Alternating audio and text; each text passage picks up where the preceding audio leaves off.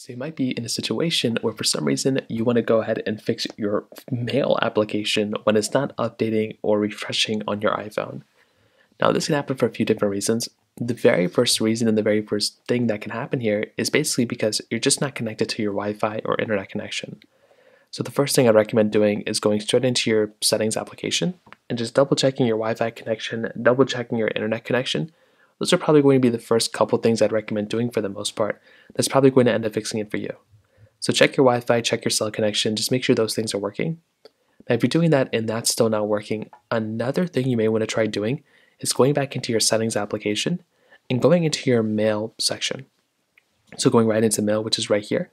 And you just want to make sure, one, your accounts that you have associated with it are the actual accounts that you want. So your iCloud, Gmail, whatever you have, just make sure those accounts are right here. And the next thing you're going to want to do is right here where it says fetch new data. You want to go and tap onto that. And what you're going to want to do is you want to make sure these things are set to the preferences that you want.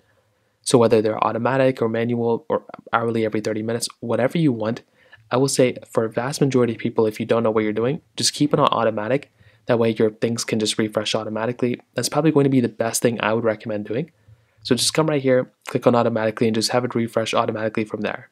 Now on top of that, if you're going through that and that's still not working, another thing I'd recommend doing is going through and actually software updating your phone.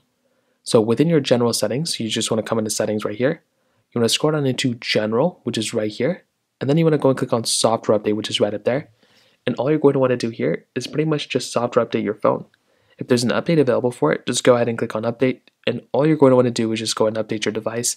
And that's another thing I recommend doing as well. So those are pretty much just a few ways to fix it. If you have any other thoughts or questions, let me know in the comment section below. Hit the like button, that'll mean so much, but definitely hit that subscribe button. More importantly than everything else, I'll have every single one of you guys. Hopefully I'll catch you guys in the next video. Peace out.